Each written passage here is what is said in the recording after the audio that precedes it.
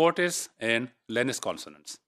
Consonants are further divided on the basis of the articulatory force required for the production of consonants into two terminologies, into two groups called fortis and lenis. Fortis are the consonants which are produced while using more articulatory energy, more articulatory force. On the other hand, lenis are the consonants which are produced while using less effort, while using little amount of energy for the production of the consonants. So these are two, divisions which are really important. We have been using two more terms like strong consonants and weak consonants, right? So those were, more general terms used for the same process, right? So strong consonants are basically the fortis consonants, and weak consonants were the weak consonants, the lenis consonants, right? So these two terms are like interchangeable. Fortis and lenis, more technical, more phonetic in origin. But when they are simplified, when they are used in more general sense, then we can use strong and weak consonants. That's the amount of energy which is making the difference, the amount of energy. Because two types of consonants are there.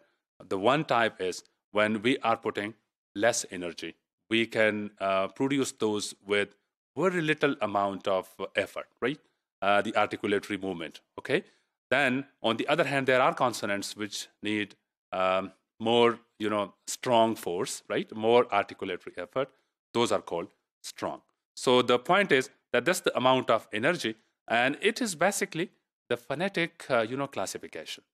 We are dividing these consonants on the basis of the phonetic classification, and that phonetic classification is taken from the manners of articulation, right? So our focus is basically on the manners, like in which manner those consonants are produced, and then on the basis of that classification of the manners of articulation, we divide consonants into fortis and lenis consonants.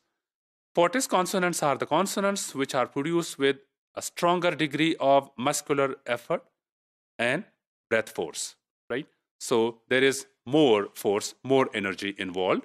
And then the voiceless stops and fricatives. The voiceless, like p, t, and k. These three stops, they are supposed to be taking more energy, more articulatory effort than those voiced consonant stops, like b, d, and g. You can try to just, imagine the difference, that how this difference is made. If you try to pronounce them in isolation, right? Just focusing on the articulatory effort, that how much muscular effort is more in energy in this fortis category of consonants, and then also how much little energy is used in the lenis category of consonants, right? So, p, t, k, and compare it with b, d, g. So you would be, very easily understanding the difference, that these are two categories on the basis of the articulatory effort, which are found there. Okay. The degree of articulatory strength is a contrast. Basically, the contrast is made within these two consonants on the basis of articulatory strength, that how much stronger is the articulatory effort. So if it is stronger, then the consonants are fortis, and if there is little articulatory strength involved, then the consonants are supposed to be weak or lenis consonants, okay? The lenis consonants are the voiced consonants, okay, which take relatively weak degree of articulatory effort. And voice stops like b, d, g, and then voiced fricatives like v, d, z, sh, right? These are the lenis consonants, weak consonants, okay? Then there are two processes which are also important. These processes are attached to fortis and lenis consonants. A fortition is a process when a consonant, which is by default a weak consonant, but within a specific, context, that consonant is made the stronger one, right? In comparison with the weaker variety, right?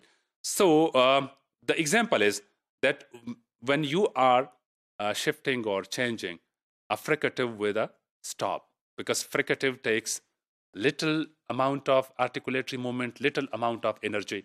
When you are replacing that fricative with stop, so this process would be called fortation.